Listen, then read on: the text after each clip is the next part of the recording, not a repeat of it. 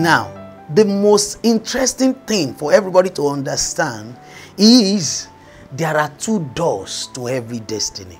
Two doors. The front door of glory, that is fulfilling your purpose, like what we have in the life of Joseph.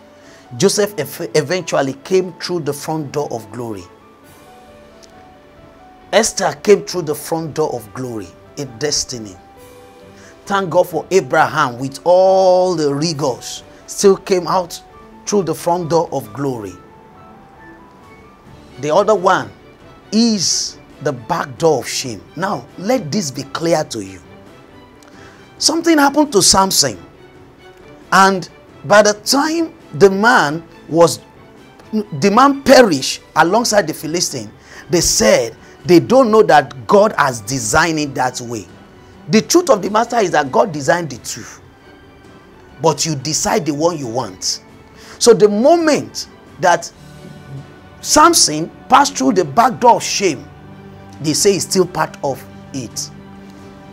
The truth of the matter is, the thought I have for you is of peace and not of evil. But what was the ending of Samson? Is it peace or evil? It was evil. So it was not the original.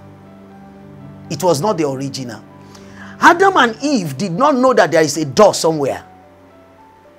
They did fulfill the front door, but life still continued.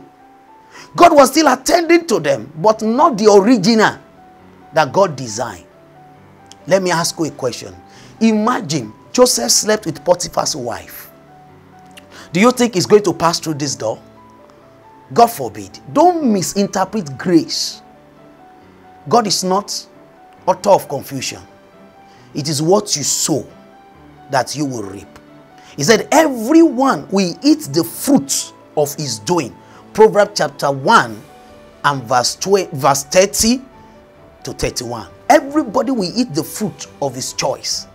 He said, I have set before you life and death. He created the two. Choose life. So you have the power over this.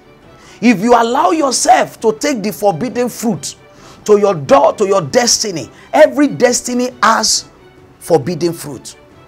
Every destiny has do's and don'ts that support them.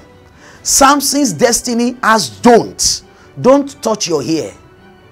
But he failed. He entered into the don'ts of his destiny, and he passed through the back door of shame. The two were written before you. You have the choice either to go by eating the forbidden fruit and come through the back door of shame. The Bible says, not everyone that run in a race take the crown, but those who run according to the rule. May the Lord help you to get it right in your destiny fulfillment. God bless you.